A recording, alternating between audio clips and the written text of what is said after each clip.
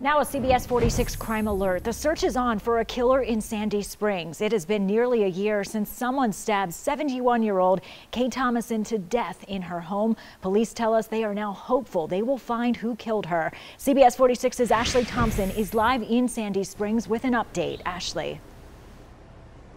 Alicia, police say they want justice for Kay. She was living alone inside of this house behind me when she was brutally murdered.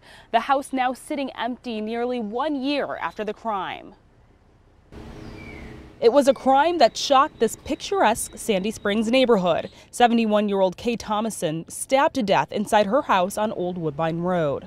We just never have had anything like this. Nearly 1 year ago, police swarmed the community, speaking with neighbors, gathering evidence, and hunting for a killer. People were on alert, and several of us added security lights and cameras. Thomasson's relatives found her body after she missed an appointment.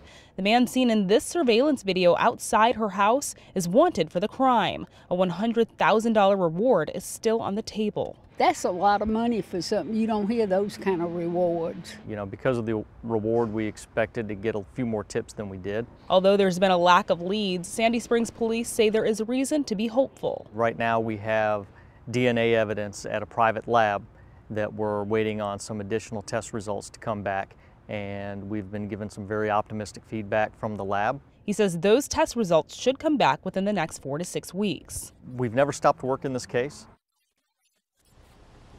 Now, police believe the suspect in that surveillance video also stole Kay's car. That car was later recovered, and police tell me they are testing DNA from inside of it. For now, I'm live in Fulton County. Ashley Thompson, CBS 46 News.